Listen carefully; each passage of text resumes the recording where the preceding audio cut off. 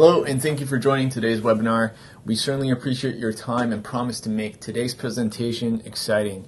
Over the next hour, Amir Reza Mehran, FUTEK's torque sensor expert, and myself will be discussing the ins and outs of rotary torque sensors. This is a topic that dates back to the 1950s with LeBeau. Actually, FUTEK has some connections to the founders, but we won't get too deep into this. We'll give you guys a brief overview on the mechanics behind these products and break into application section, which I think you guys will enjoy very thoroughly. And then we'll conclude today's sessions with our Q&A. So make sure you stay with us and post your questions on the platform. We'll definitely make sure we take those towards the end. And we also have some goodies and downloads for you guys to download throughout the webinar, some additional documents that are available. We can reference them a little bit later on. Before we kick things off, I'm going to cover a quick background on FUTEK and our expertise in the test and measurement field. And then from there, I'll pass the mic over to Amir Reza to really dive deeper into the rotary torque sensors. So I want to start today's webinar discussing some general details about our company. FUTEK was founded in 1988, and we are headquartered in beautiful Orange County, California, where we design and manufacture our torque sensors and load cells. For those that are thrilled with accreditations, you'll be pleased to know that we are ISO 9001-2008 certified and have an ISO 1725 A2LA accredited laboratory. Besides our expertise in test and measurement products, the company offers electronic instruments, and we'll touch on those very quickly towards the tail end of this presentation. I did want to make one comment here as one of the distinguishing characters that's very evident here at FUTEK, and that is that we love to tackle demanding test and measurement applications. We have had our products used in space. We actually have a sensor right now that it is on its way to Mars on the NASA rover. We've seen our sensors used in deep water applications, cryogenic chemicals. So briefly put, this company loves challenges, and while we offer a lot of sensors that are used in ambient conditions, we like to consider ourselves the thrill seekers of test and measurement. Now, I know today's audience includes engineers that may have had some experience working with sensors, but for those of you who are new to this field, I'm going to quickly cover our key component, which is the strain gauge. And then from there, Amir Reza is going to explain how the strain gauge works on a rotary torque sensor, the differences between rotary reaction type, and I'll let him dive a little bit deeper into that topic. So let's move forward and get started. Now, the main technology and component that we utilize in our torque sensors is a bonded foil strain gauge. You see that on the screen shown in the top left. There's other technologies such as piezo or semiconductor, but FUTEK's torque sensors predominantly use bonded foil strain gauge. In this slide, you can see a sample of what a strain gauge looks like. The strain gauge design is very typical, but the shape, functionality, and size can vary depending on the sensor requirements. Speaking of size, the average size of our strain gauges is roughly 8 millimeters. If we were going to throw an actual picture on the screen, you guys would definitely miss it. So just kind of blew it up for you to see some of the finer details in there. The strain gauge shown is sensitive in one direction, and it's made of special alloy foils, which include Constantin and carbon material. The basic insulated backing is a polyamide or cast epoxy. There's other technologies out there or other types of insulators, but these are the two most common. The strain gauge also offers a great advantage, mostly in how robust it is. It's easy to use, and more importantly, you can utilize it on different forms and surfaces, and that's really key, especially when we're dealing with rotary type sensors. That's basically all you guys really need to know as far as strain gauges go. There's a lot more information that we can touch on, and for anyone that's has questions about strain gauges, please go ahead and email us or post it on the platform, and we will do our best to answer you. The last note I wanted to make is that we do think all the components we're just about to break into. The reason we want to explain all of these to you guys is that it really gives you a fundamental idea of how these components need to come together to build that perfect system. So without further ado, let me turn the mic over to Amir Reza, and Amir Reza is going to take over from here. Thank you, Navid. Good day, this is Amir Reza, and I'm going to take you guys through the rest of the webinar. FUTEK focus in rotary torque sensor is application driven. As a result, FUTEK offers compact size rotary torque sensors in both slip ring and non-contact version with optional encoder. This line of product is available with millivolt per volt output, amplified or optional USB digital output. Very quick, in the following slides, I will explain how torque is measured in a rotary shaft. This slide demonstrates a shaft under torsional deformation. Here we show a bonded strain gauge on a shaft for torque measurement. The change of the strain gauge resistance is proportional to the strain induced by torsional stress.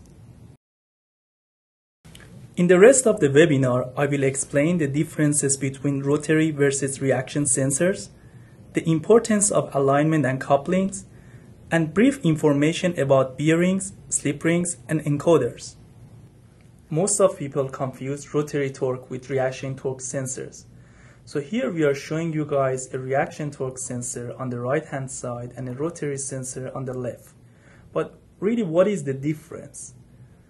Reaction sensors are not in line with rotating parts. There is no bearings, slip rings, or wearing part. Also, they are not recommended for control situation as they have delay for catching up with rapid changes in the system. On the other hand, rotary sensors mount in line with rotating parts and measure exact torque in different RPM rates, from 3000 RPM to 50k RPM. In general, because of moving parts like bearings, slip rings, and wear and tear, they are high maintenance. Also, they need to be aligned with rotating part for achieving best results. Typically, you guys cannot see inside a rotary torque sensor. Here we are showing you guys inside of a slip ring type rotary torque sensor, and we are breaking down the components. As you can see, we have bearings on both ends and shaft is sticking out of the housing.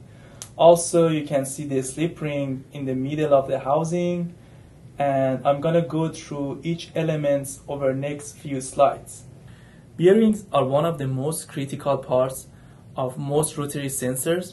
We utilize small cross-section bearings for our product, so it makes them as compact as possible for a certain capacity. If you use low quality bearings, the shaft heats up and mess your measurement and lifespan of the sensor. A tip for you guys, figure out where the bearing come from. Are they quality bearings? And I mean, it's a good question to ask from your supplier. Here we are showing you the slip ring assembly. On the left side, you can see the slip ring which sits on the shaft, and on the right side you can see the slip ring and a brush block. The brush block sits on the housing. When the shaft rotates, the slip ring assembly transmits this electric signal and the supply voltage from housing to the rotating shaft. On the right hand side, as you can see, there is a contact between brush block and the slip ring. Because of these contacts, the RPM rate directly affects the lifespan of slip ring assembly. The higher RPM you go, you need to replace the slip ring assembly earlier because of wear and tear of the unit. So far I've covered the bearings and the slip ring assembly, and I'm gonna go through encoders and the importance of couplings in rotary torque sensors in next slides. Here is another optional component that comes with some rotary sensors. Some people need it and some doesn't. It has two parts, a disc which sits on the shaft and the pickup which sits on the stationary housing. Pickup communicates with the disc and measure the angle and angular velocity of the shaft. In this slide, I'm showing you guys two examples of couplings, flexible and stiff. Depending on the speed and torque range, either of them can be used. In general, couplings compensate the misalignment between torque sensor and inline shaft. Misalignments increase extraneous loads and moments which directly affect measurement as well as lifespan of the bearings, slip rings, and the whole unit. In my next slide, I'm going to show you guys what is the general configuration of a torque sensor in a system. Here's an illustration that we are showing how a torque sensor should be aligned in the system. As I said before, the torque sensor have to be protected against bending moments and forces, and the right choice of couplings is very critical for correct measurement. So as you can see in this slide, a torque sensor is in line with a motor and a brake, and flexible couplings are used to make sure that there is no misalignments and the system is perfectly in line. So far we covered the different components inside the rotary torque sensor. So now how can you choose the right rotary torque sensor for your application? First thing to figure out is how you want to put it in your system. As you can see in this slide, we offer square drive on the right side, hex drive in the middle, and the shaft to shaft on the left side. And really the drive types depends on the application. And you are the one who decides on the hex drive, square drive, or shaft to shaft. So if you have question, you can always contact our application engineer and we can help you with your selection. Now, what else do you need to take into account when you're choosing a right torque sensor? You have to consider response time, cycle usage, torque range, RPM requirements, and output selection such as millivolt per volt range, VDC, or USB output. Based on required resolution and operation torque, you can select your capacity. As I said before, you can always contact our application engineer for more support. Now we get to the fun part, which is application. First application that I will cover in this webinar is power tool verification, which can be used in handheld screwdrivers, verification of torque wrenches, and verification of nut runners. In this illustration, we are showing how torque can be monitored in line with the power tool. As you can see, the torque sensor is in line with the power tool and with a digital display or USB module connected to computer or PLC. Now we are showing you guys a video about the illustrated application. You can see how the torque can be monitored in line with the power tool.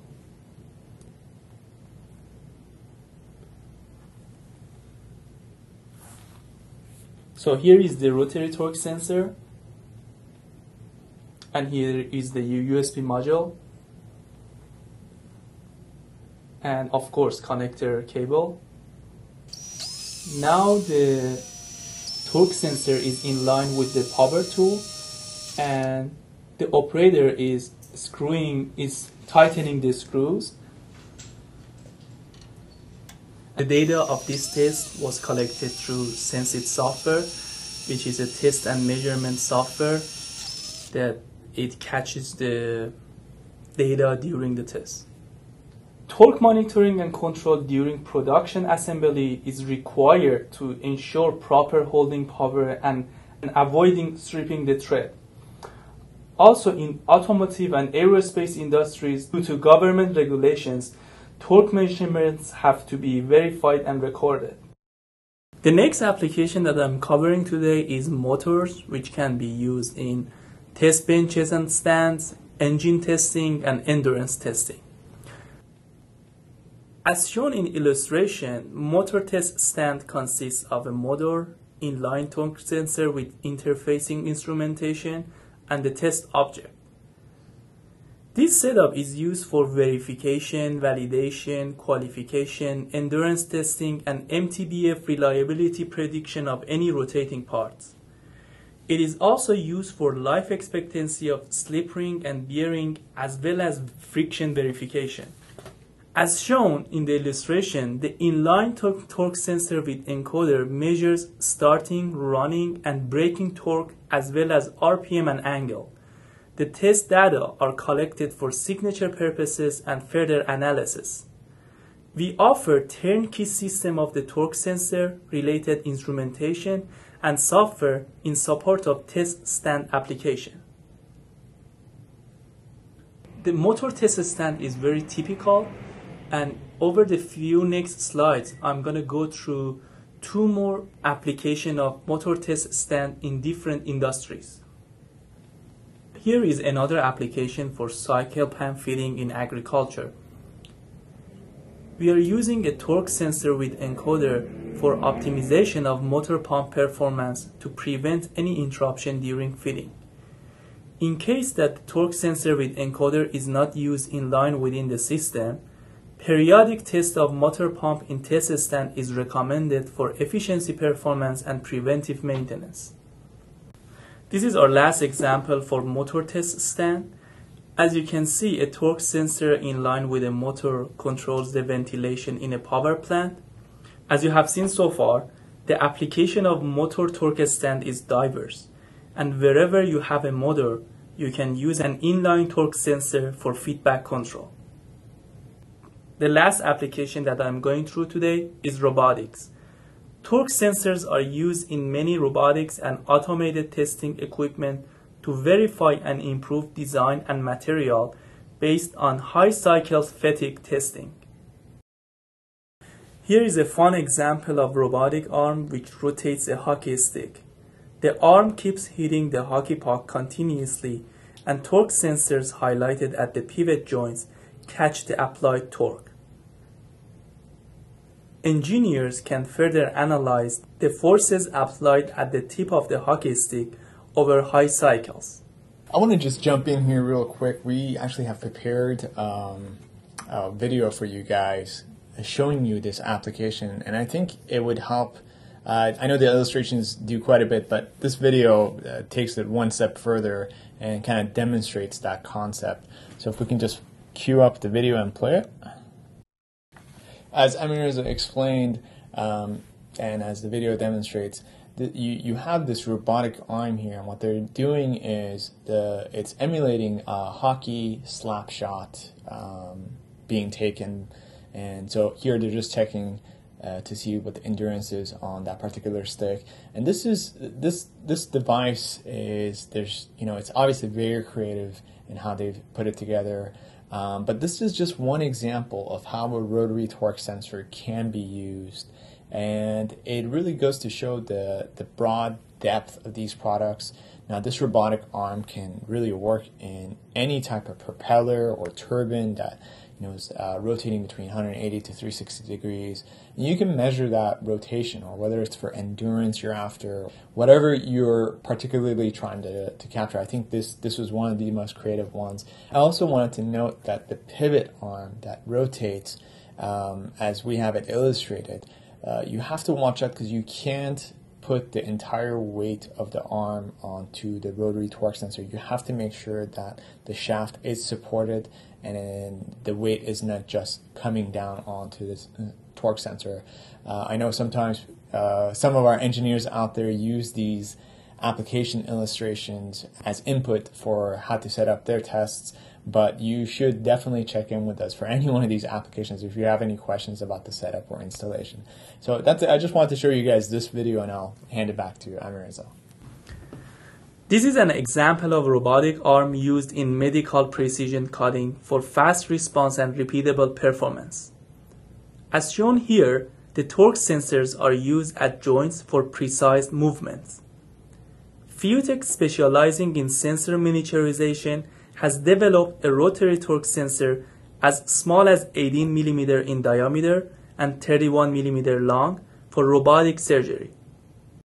So far we showed you guys general applications of rotary torque sensor to get the concept, and you guys can always contact our application engineer for specific support. In addition to our extensive line of torque sensor, we also manufacture a wide line of instrumentation in support of different applications.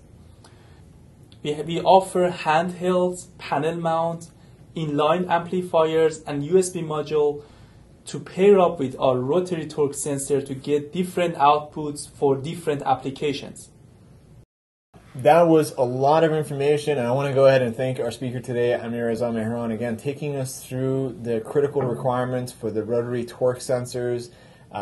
We went through quite a bit there, from the breakdown of components to the specifications to what it takes to different applications.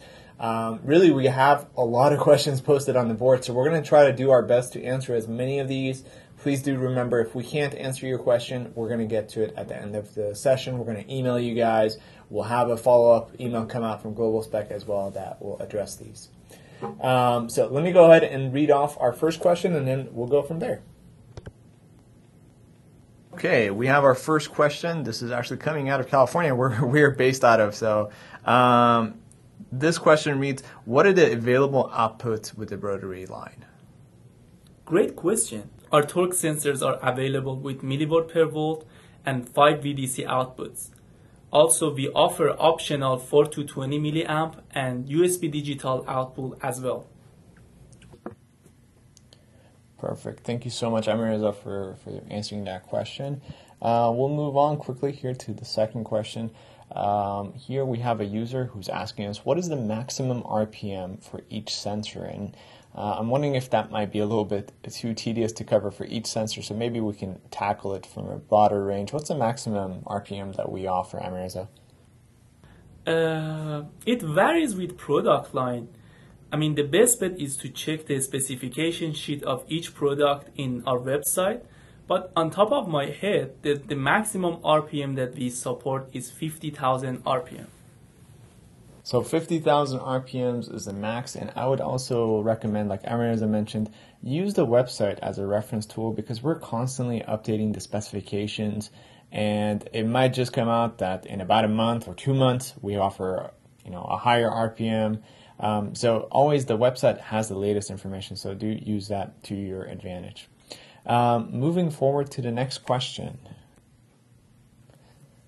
Amir Reza, can you offer some guidelines on brush and brushless rotary torque sensors? I think this user is also touching on contact versus non-contact, but if you can give us some guidelines on this, I'm sure the audience would appreciate that. Interesting question. In brush or slip ring type, the housing and rotating shaft have direct physical contact through brushes, which are mounted to the housing, and the slip ring, which is mounted to the rotating shaft. In the brushless or non-contact type, the power supply and signal are transmitted through transformers.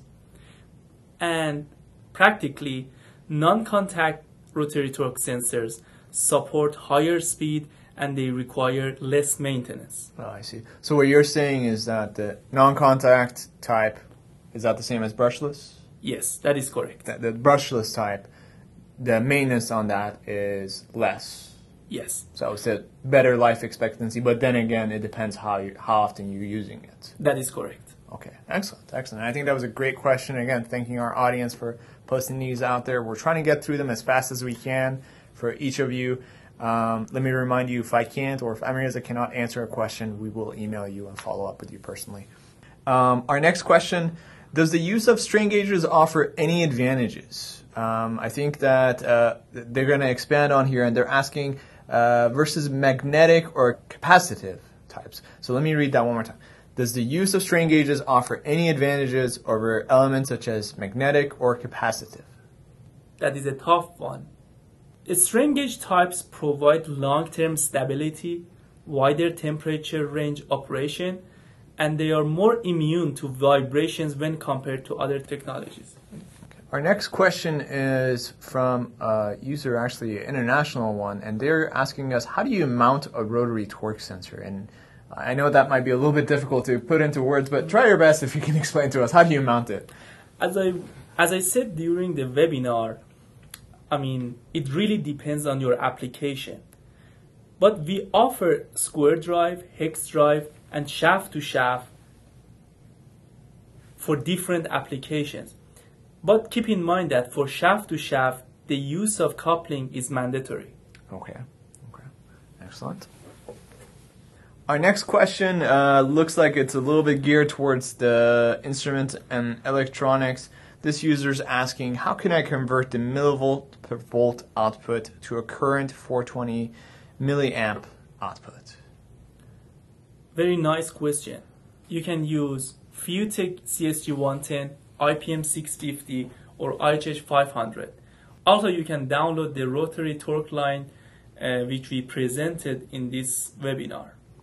I also want to clarify on that. Amir, as I mentioned, the CSG110, for those of you that are not familiar, that is our amplifier. The IPM 650 is a panel mount type display, and the IHH 500, those are a handheld display. Now, one note is that our website does offer you full configuration options, so if you do select a Rotary Torque Sensor, it will show you which instruments and accessories go on there. But that's just a side note for anyone who's interested in configuring it. Of course, application engineers can always assist you with any type of electrical configuration. But another question that's come up over here on the electronics, does FUTEK design its own electronics? All our electronic instrumentations are designed and manufactured in-house. Okay. Excellent. Let's see. Amir, we have a question here, very basic, going back. How does the shaft measure torque? I guess I covered it in the beginning of the webinar, so I mean, the best bet is to refer to the beginning of the webinar. And for this user, I'm guessing that they probably joined us late. So for those of you that joined this webinar late in the game, this webinar is going to be available for on-demand instant access. So you can pause it, watch it at your leisure, whichever time zone you're in. So for that particular user, it would just take too much to answer this right now. So I would recommend going back to the start of this webinar to answer your particular question. Can the rotary torque sensor measure static torque, or does it require rotation? It can measure static and reaction torque. Okay. And another follow-up, can it work in counterclockwise too? What does counterclockwise refer to? It's the direction of the torque. Our FUTEK rotary line is designed to work in both clockwise and counterclockwise. I see. Okay, so it doesn't matter which direction you go, these sensors at least are designed to do both. That is correct. Okay. What FUTEK instruments can read its amplified torque output? Again, as I said, I highly recommend to download the rotary torque guide, which was presented in this webinar. But to answer this question, you can use IHH 500, IPM 650, and selected USB modules. Okay. Now we have a little bit more of a technical question coming from our gurus out there. How many pulses do I get per revolution? I guess this question should be, how many pulses do I get per revolution through encoders? Okay. And the answer is 360 degrees. The answer is 360 degree pulses. Okay. But as I said during the webinar, the encoder is an optional feature for rotary torque sensors, and it depends on application that you are working on. Okay. So that's not something that everyone needs to particularly concern themselves with. Yes, that is correct. Okay. We have here somebody who wants to know, is the shaft one piece or multiple pieces that's actually measuring torque? It is manufactured in one piece. One piece, okay. Here we have a great, actually, application question. Now, a little bit broader, but somebody wants to know, is there any environments that this sensor is not suited for? Well, that is a good question. I mean, our line are not suited for submersible or contaminated environments. Also, we don't recommend environments with high amounts of vibrations or noise pollutions. Okay. Now, for anyone who's actually attempting to use these rotary torque sensors for submersible, Amir has just pointed it out. What I would recommend, if you do have an application that is a little bit more demanding, definitely get in touch with application engineers. That's what they're there for. Of course, we offer a lot of standard products that would meet this requirement. But again, for this particular, if you're thinking about taking your rotary torque sensor into high temperature, air pollution, noise pollution, whatever it is that you're concerned about, it's always a smart idea to double check with one of the application engineers. Moving forward to the next question, what is the usage of the encoder and what is the output type? Encoders can be used to measure angle and speed, and the output is a TTL type signal looking like a square wave. There are two outputs available from our encoders, one waveform leading the other, which can be used to tell which direction the sensor is rotating. Now, I have a follow-up to that. So we talked about encoders, that may be optional, but if I wanted an instrument that works with the encoder, do we have any solutions for that? Yes, you can use IHH 500 Elite. Okay, so there's one instrument and it's called the IHH 500 Elite. It's a handheld. It's a handheld type. Okay, perfect. Thank you.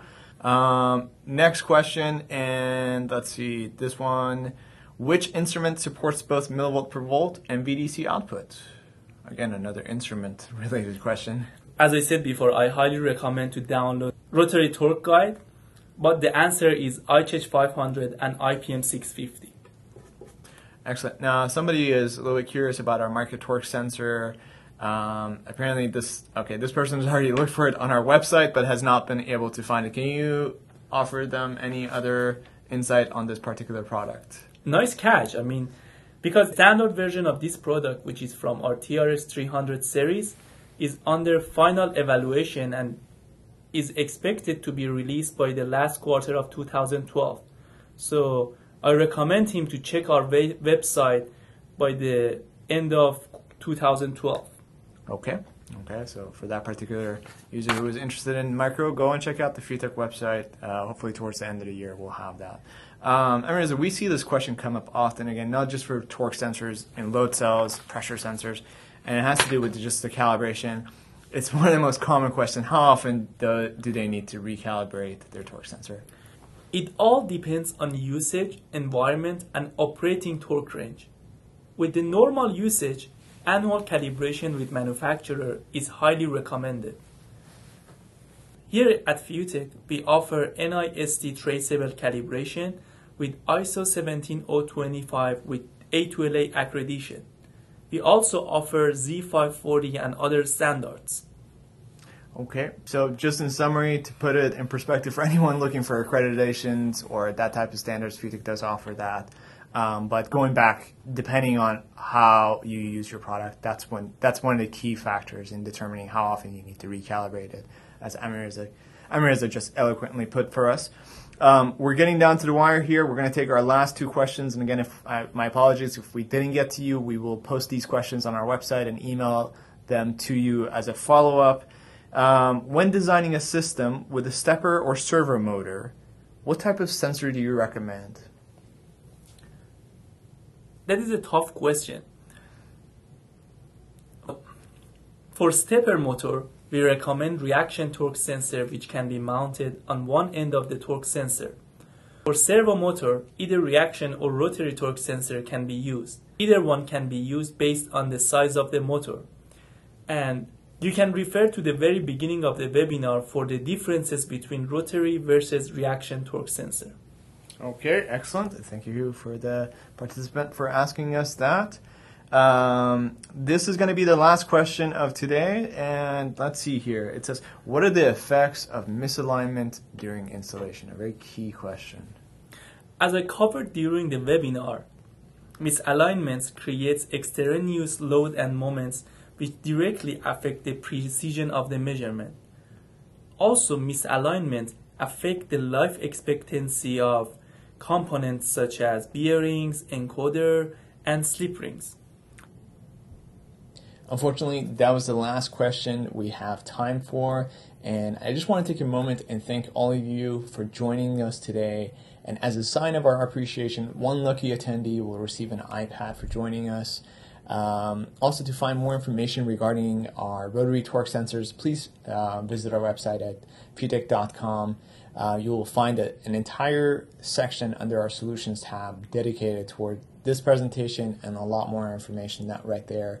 Of course, if you have any questions specifically that we haven't answered that you want to just more breakdown of, email us at futek@futek.com, and we'll get back to you. You will be receiving an email from Global Spec with a link to the on-demand version of this presentation, a PDF of this PowerPoint, and an FAQ document and a Q&A transcript. Again, thank you for taking the time to sit down with us this afternoon. Take care, and we'll talk to you soon.